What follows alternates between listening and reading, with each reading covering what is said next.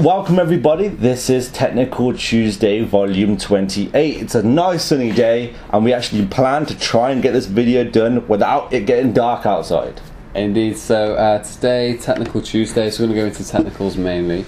However, we've had a very busy 2 or 3 weeks. I really need to double check the dates and stuff like that nowadays and the weekends.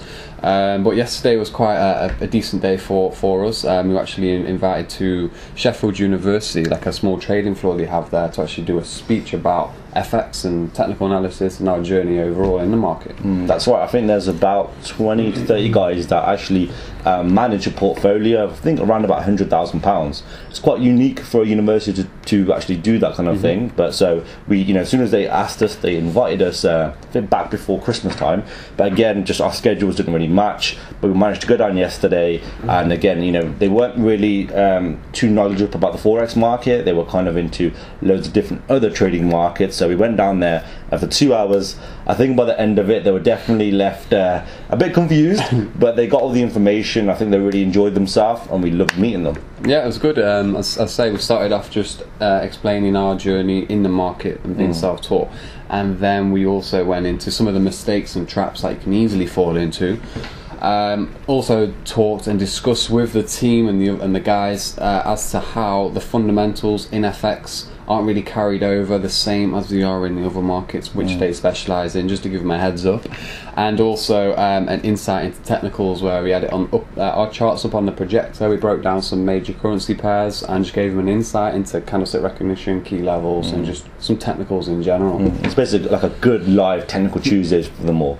And there's a good first hand for them to see exactly how the Forex market plays out. So yeah, hopefully, I think we've already been contacted by 2 or 3 other universities here in the UK. So again, hopefully we'll actually be uploading a video of Sheffield University, and we'll keep you posted with other public speaking events we do here in the UK. So hopefully you guys are more than welcome to attend. So today we've had a student in as well, which was quite a relaxed day, to be honest. Me and Nat are absolutely exhausted. We're coming to the end of our world now, we're joking. But yeah, we had a student in today, and this guy had actually come from another course. Now, this guy himself, he's one of my friends. I've actually known him on Facebook. First time I've met him face to face. However, he's been in the trading game and trying bits and pieces all over the place for around 2 years since I've actually been connecting with this guy. He actually took it upon himself to go and do a course down in London. Now, we don't normally talk about other courses. We get a lot of people coming from other courses who are still struggling. However, this one is quite a big one. It's actually world known, not just in the UK anymore. It's called Knowledge to Action. Knowledge to Action are probably one of the longest and most popular Forex courses here in the UK especially, and it's because they've probably been doing it for such a long time. And unfortunately, when he actually come and told us the experience, it was a bit disappointing. First of all, he was thrown in a room with 50 other people, and being in a room, you can't put your hand up and ask a question.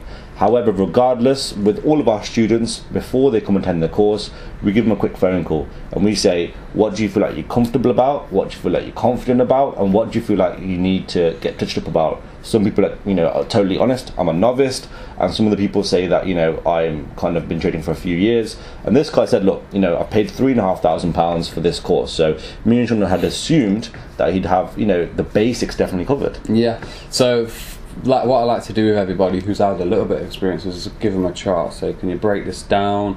Also is using some MetaTrader as well. That was also just getting off MetaTrader was a big step up for him in general. But yeah, we've put him on the chart. Say, okay, have a little go of analysing this. Trend lines, just some basics, and it become evident. Well, he did say the topics on the 2-day course in which he sat through were support and resistance, and then trend lines, and a little bit of Fibonacci as well. Now, with just those topics being the main topics on the course, you would expect him to be kind of in depth. Didn't even know about inner trend lines, outer trend lines, long-term trend lines, counter trend lines, the rules for a trend line bounce, rules for a trend line break, and yeah, he applied the trend line and it was completely a little bit off. and so on. But that's the way you've been taught. Now, if you don't get your rules to each strategy right, then your analysis is just going to be haywire across the board. And that's what I mean. You can literally you can actually be given the wrong tools, and doesn't matter how hard or how long you practice them, they just won't work. They just won't work. You'll have like a roof which you just absolutely just keep hitting, and that's exactly what applied for the student today. So by the end of it, again, we kind of had to reprogram him in terms of his thinking. You know, to be honest, I had to kind of ignore what he learnt before, which is quite sad. So yeah, you know, paying those kind of prices for courses and actually not being able to understand them still is quite disappointing. Yeah, and overall, I don't think he was set up with a journal or a plan. Everybody who comes in here with us, we know it's the main thing, and it's what's going to make you successful overall. So we give them the foundation, currency pairs to trade, new charting software, new setup, and also, you know, the spreadsheet, etc., and just give them a base to work with and continue overall. So it'd be interesting to see how he finds our materials over, let's say, the next 4 to 6 weeks in comparison to the year he spent obviously learning the wrong techniques overall. That's right, that would definitely be quite interesting. So now moving on to Technical Tuesdays. Me and Sean, we've actually been conversating about Technical Tuesdays and how to kind of, you know, always improve. And what we're actually going to do is, all right, get ready for this. So because we actually don't want to repeat the same information, we don't want to make it boring. I know none of you think it's boring because we get, you know, more and more views every single week. However, for us, we want to keep it exciting. So 1 week we're actually going to be doing topic of the day, for example, topic of the week, you know, that we talk about like psychology, etc., and technicals, and then the following week would just be technicals. Yes, just be technicals. So this is the week where it's just going to be technicals. Now, since last week, I gave some scenarios, and there's a lot of people out there trying to short like Euro USD, Aussie, etc. And we said, no, it's very, very likely to go long. And we did the different scenarios, and them scenarios, if you actually paid attention. And we also updated it on Instagram and Twitter as well for those followers. We came through on the long side of things. So I'm just going to break all of these charts down now and just give you guys an update as to what's actually happening in the market. Looks like we're going to get some good movement, so quite exciting. That's right. So yeah, just for you guys to again keep in reference that 1 week will be your hot topics. You know, we've covered psychology, we've covered pros and cons of trading, we've covered so many topics, but we've got so many more to come. 1 week you got your hot topics and technicals, and the next week just technicals. So just so for you guys to know, but each week will be exciting as the last, just as this one will be. So I'll pass it to Sean, and it's time to start Technical Tuesdays. Welcome, technicals. Now, before I crack on, as we mentioned earlier, some huge reversals. Well, not huge, but in comparison to the last, let's say, month or 2 months, it's quite significant. So as you can see here on the charts, I've got the Aussie dollar up now. Aussie dollar's done us very, very well today, finally. Been in this trade for about a week, okay? Probably a bit less than a week, and we actually went over this last week's Technical Tuesdays and live with a student as well, when he actually went to he got to take these live trades and setups away with him. So if he entered them, happy days. Now Aussie dollar on this time frame right here, the monthly, we were capped, well, huge support at 0.7500, 0.7550. This is quite a significant candle right now, this huge bullish engulfing formation, and at the base of that 0.7600 is an area where this pair could not close below. So with a few days left of the month, if this monthly candle closes as a bullish engulfing, we can clearly see the momentum's way more than the prior month and the prior month. So the spinning top, we came through with a shooting star, but we were dragged and ripped all the way back up. There's multiple reasons for this. We're at a weekly channel, okay, and we're also at a huge weekly Fibonacci point. Now the Fibonacci point is something that I was quite well, I kept repeating myself about this fib last year when we were on our way down, and now as you can see, this the second Fibonacci extension level. The price is just all over the place. We're going up, down, all over. Now also, it's the first time 2 weeks ago the price managed to actually close above my moving average as well, the blue one, which is another significant piece of the puzzle. And yeah, we're back above that fib level. So what's happened, it's completed the A, B, C, D wave from last year, and now we're actually pulling back. And this is something that we have actually been waiting for like, I don't know, over a month now.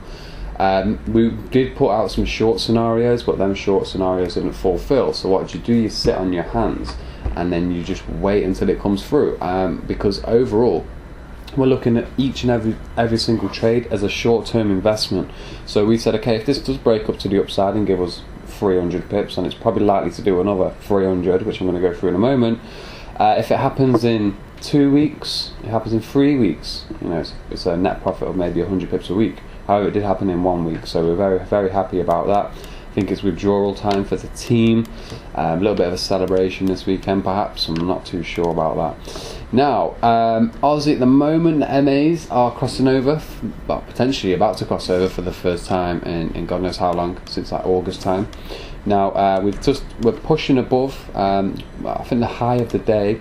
What's the high of the day? Well, just 0.8015-ish is the high of the day. We broke this trend line here. Normally we get the third bounce, etc. is going to be our strike zone. However, the MAs, etc. crossed over, and I was hesitant to go short on this because of the barrier below. So again, always looking at the bigger picture. Just reading simple price action. This is very, very bullish. Now this is my risk reward tool.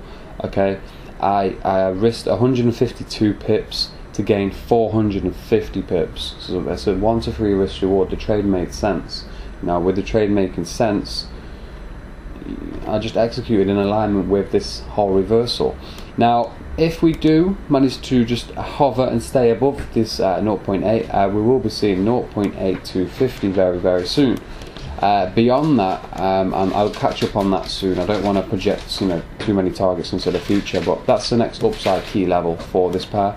In terms of maybe getting on trade execution, we'll take that away because that was an inside bar formation. Get rid of this, get rid of this. I can clearly see, let's have a look at this fib. Fib's just been fulfilled here, so if we say C is now A, boom, boom, pullbacks maybe to get long back to 7,900. But to be honest, the momentum behind this daily candle at the moment is quite substantial. So yeah, easy trade. I hope everybody made some money on there. I know a couple of people tweeting on the Instagram, etc., saying yeah, made some money alongside you guys. That is great. Now if you want trade setups like this day in, day out on a range of currency pairs and continual updates, then you're going to have to just drop into Everything FX when it launches in the next week or so. We're testing the website now, and we've got a significant date in which we want to launch it. Okay, we'll probably do a video just on that, to be honest, and then remember the webinar is going to be for the launch also. So that's Aussie in a nutshell. Targets hit. I'm still going to run it maybe to this level up here. So again, don't take everything I say as gospel. Market could reverse crash 1,000 pips if it wanted to. Just be careful. Now next one, Euro USD, another one. A lot of controversy over this pair. So many people trying to sell. However, but you have to again read the price. We're coming back into May, and if anybody knows the significance of May in terms of this market cycle on the major pairs, they would know it's not a very good time to actually start selling these pairs. Okay.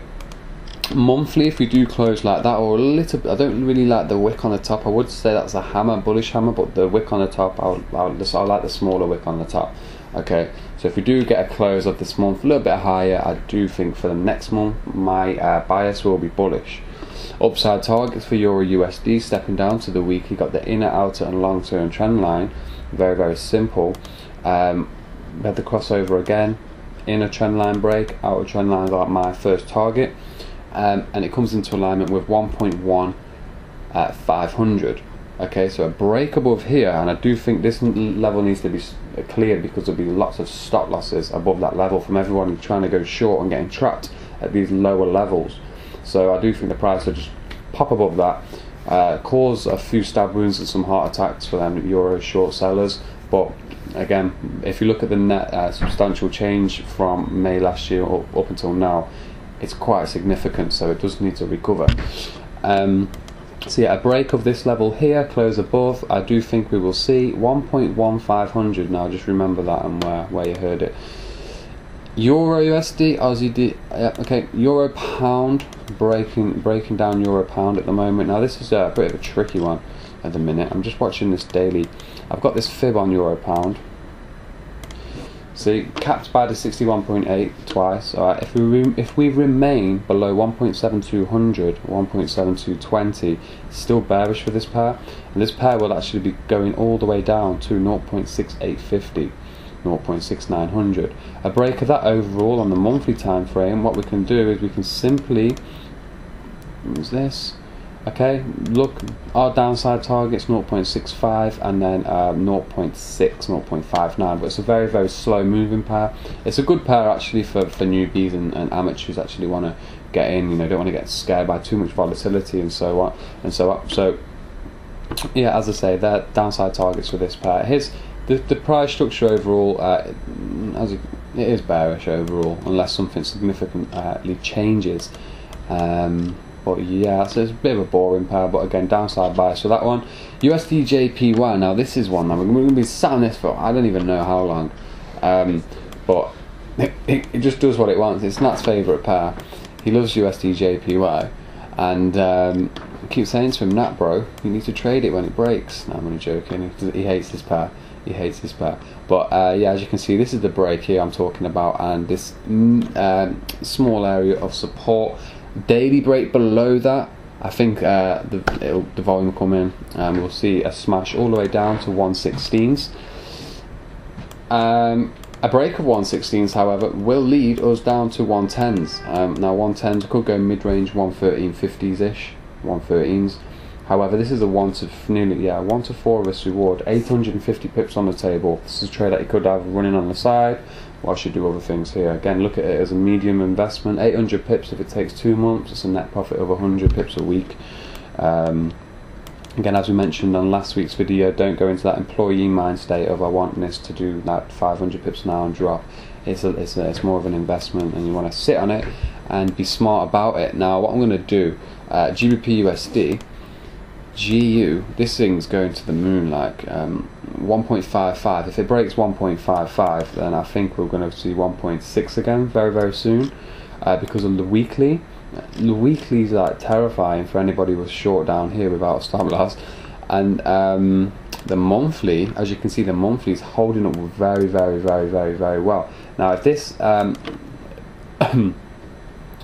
comes maybe another 100 pips up by the end of the month, very strong, bullish engulfing, kind of the same concept of Aussie and Euro USD actually, and for the next month we could be bullish as well.